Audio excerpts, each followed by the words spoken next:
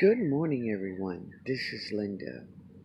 So these are some of my gladiolus that has done their thing, and now she's going in. But she also left something behind, and that is her seeds. Now, many of us we always plant our gladiolus with bulbs, but I want to share with you how these beautiful gladiolus not only show us all their beauty, but she also leave behind her seeds. And they are right here, right here. I will share with you how to harvest gladiolus seeds. Yeah. But first, if you are not subscribed to the channel, hit that subscribe button. I will be sharing my Zone 9 garden.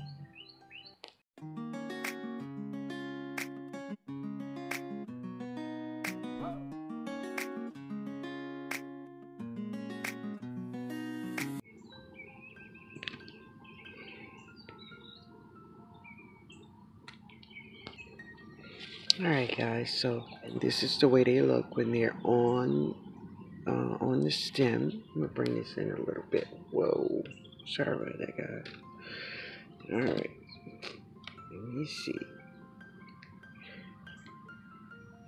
Alright,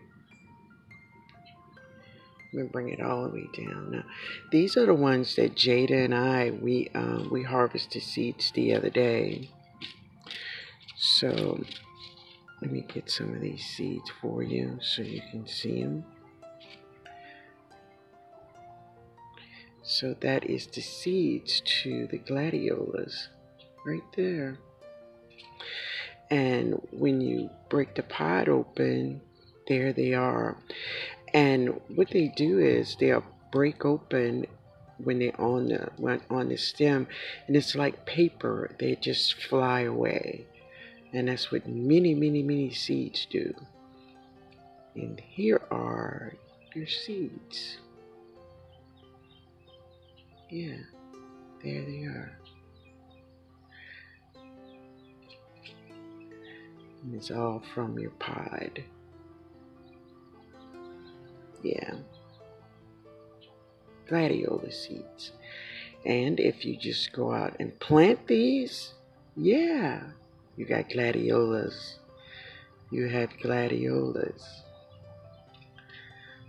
So I'm gonna let these seeds dry. I'm gonna let them dry really well, and I'll bring you with me when we drop some. Okay? All right. So again, this is the gladiolus, and this is when they begin to die and die, and this is when she's leaving her seeds behind. Yeah. So now you know how to go and get your seeds, right? Yep. And so these are your gladiolus seeds. All right, guys. Yeah. And there's some down here too. Yeah, there is some right there. Yeah. All right, guys. We'll say later. Later, y'all. Later, y'all.